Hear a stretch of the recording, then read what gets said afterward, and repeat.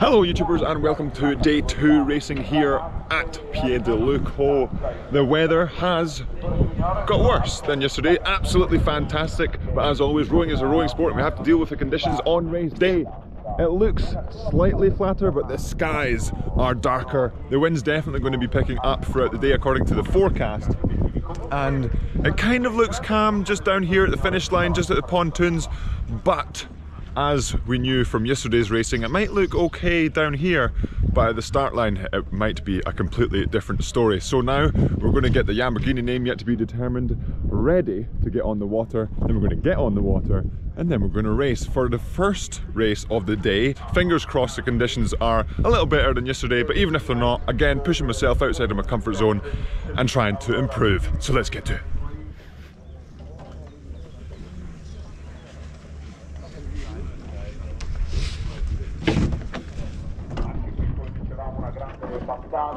Del fotofinish potremo ufficializzare l'arrivo a tutti voi.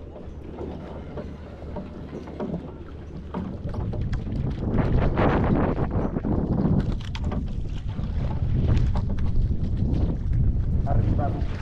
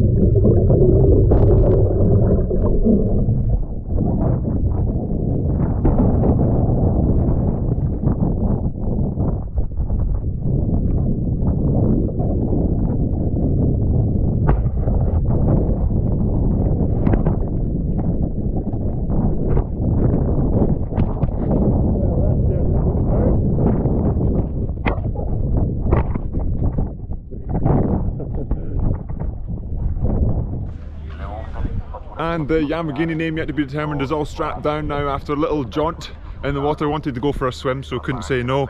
So now I'm going to warm up get changed, then we'll have a little bit of a chat about the race itself.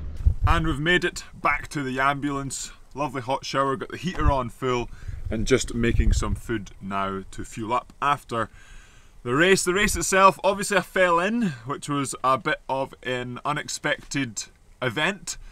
Prior to me falling in, I just wasn't happy with how I was sculling. So yesterday the conditions were more crosswindy. Today they're a lot stronger headwind, so the side bounce was less, but there was a lot more continuous, just direct chop and bounce.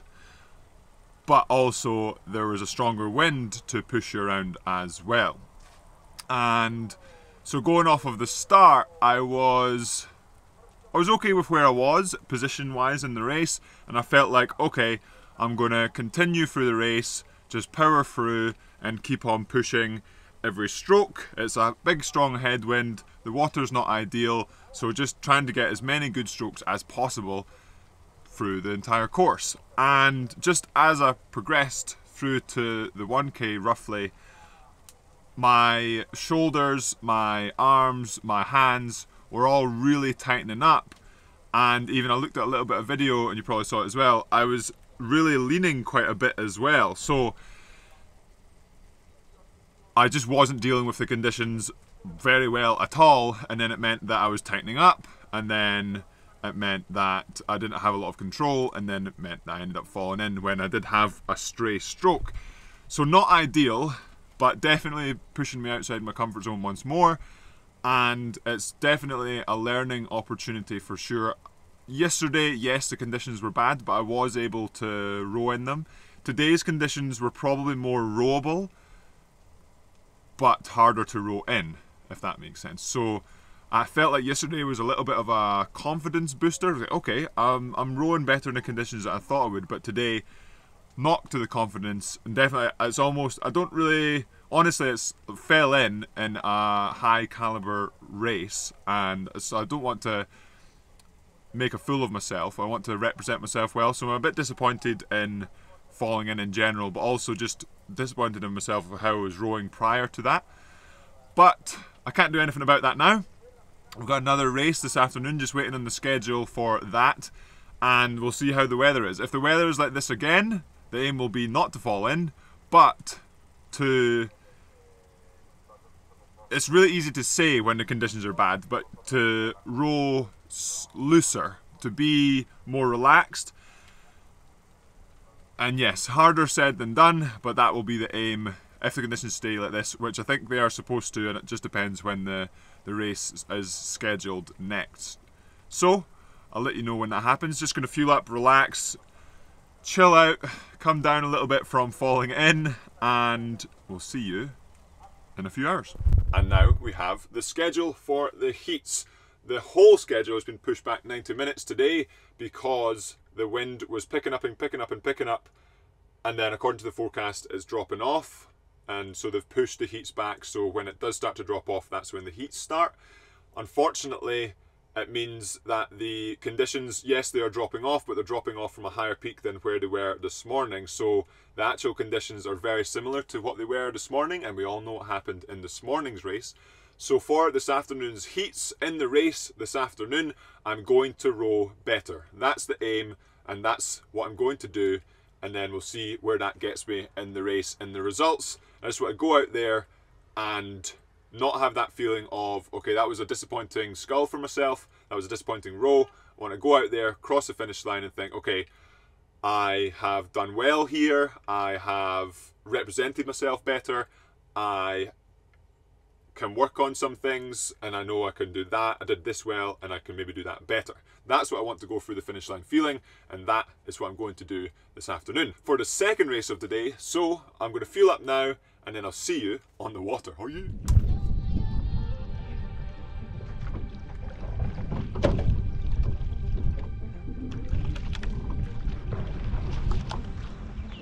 The water is significantly calmer up here this time. Still a bit choppy, not too bad though, and a bit gusty. So same thing applies. Going to be loose, going to be relaxed.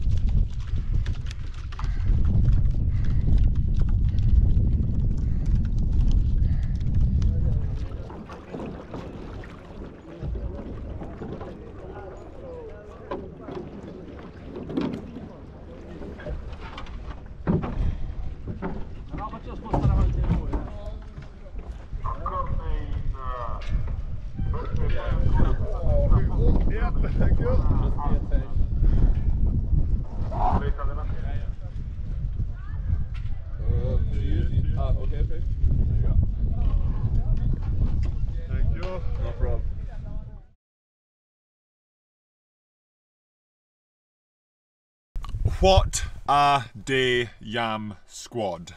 What an opportunity to learn we've had today. Fell in this morning, not ideal. Managed to finish a race this afternoon. Great success! So the race itself today, or this afternoon, finished in 5th place with a time of just above 8 minutes, so a minute faster than yesterday's heats. So a big improvement if I do say so myself. But obviously the conditions were much better this afternoon versus yesterday afternoon, but still a very strong headwind. And so the progression onto the finals for tomorrow is the same as the heats yesterday. It was the winners of the heats go through to the final automatically, and then they filter the finals in with the fastest times. And I think the heat that I was in was the slowest heat. So I don't know if my time has made it into one of the finals. So make sure you are subscribed to see the next video, to see if it's another race video or moving on from Piediluco Regatta. But I went out in that race to be more relaxed, be looser, row better, and try and learn something from the race itself. I definitely felt more loose and more relaxed, and I definitely learned things as well. So not as loose and as relaxed as I would like to be in the future, but definitely more loose and more relaxed than this morning. But the conditions were better, so maybe it was a case of that rather than me actually being better. But hopefully it was a bit of both. What I learned from the experience, from today and from the regatta overall, is I can't expect to be able to scull or row in the same way for all conditions. I have to be able to adapt and go just as relatively quickly in all conditions. And that's really the sign of a good sculler, a good rower, is regardless of the conditions that are out there, they're able to go as quick as they can. So I feel that I can go as quick as I can in the flat, good conditions, but then when the conditions are bad, I feel like relatively I'm slower because I am not as good at adapting to those conditions. And that can be a bunch of different factors why that might be the case, but it's an easy thing to work on going forward, and it's something I've been working on previously as well. It's just an ongoing process. So the regatta itself has been absolutely fantastic. Really great opportunity. I came here to try and learn, and I've learned a lot. Didn't go the way I anticipated it going, especially building up to training here at Piediluco in the glass flat conditions we had in the first few days I was here. I was hoping to have races where I just completely just empty the tank, but unfortunately when the conditions are like they are, or like they have been, it's really hard to really empty the legs while you're sort of pushing against a headwind and the boat's going really slow and you're just trying to row well and get to the finish line, versus when it's flat and the tailwind's maybe pushing you a little bit. It's much easier to really empty the legs rather than your forearms and your biceps and your shoulders are getting tense and you're burning, and that is a sign that I'm not adapting to the conditions well as well. So overall, I didn't have the experience I anticipated having here at the regatta, but it was a great opportunity to learn, to get better, to improve, and to fuel that fire, fuel that desire to improve, whether that's in training or racing or whatever it is. But the regatta itself, I'm actually really happy that the regatta ended up kind of how it has ended up, like conditions wise. So it could be really easy for me to, if the conditions were really flat and I could go as fast as I can and be comfortable and row in conditions that I know I can go quick in, and then come away from the regatta and be like, yep, that's how fast I am. Don't really know what to improve, but that person's this speed, I'm this speed, and that's how fast I can go. Whereas today and yesterday through the racing, yes, I can't necessarily say that person's this speed, that person's that speed, and I'm this speed, but I can say, well, these people are better at rowing it in those conditions than me. And I would much rather have the sort of the ego hit, if it were, the disappointment now, especially from falling in a race, versus later on in the season where the races are more of a be-all and end-all rather than a training exercise, if that makes sense. So I went out there, this regatta was to learn, have an experience, and I've definitely learned, and I've definitely had an experience. Pushed me way outside my comfort zone, way further than I anticipated being at this regatta. But like I said, I would much rather that and be outside of my comfort zone now rather than down the line thinking, what's happened, because I haven't been pushed outside my comfort zone. So that will be it for this episode, Yam Squad. As always, let me know in the comments below if you enjoyed it, if you've seen the footage and think you need to get better at this or that. If it lines up with me, that's great. If it lines up with something different, let me know. And if you like this episode, you know what to do, hit that like button, and I will see you in the next episode, which, like I said, it could be in a final tomorrow, it could be going to the next stage of the Euro trip, or it could be something else. We'll see. Make sure you are subscribed for that, and I'll see you in that episode.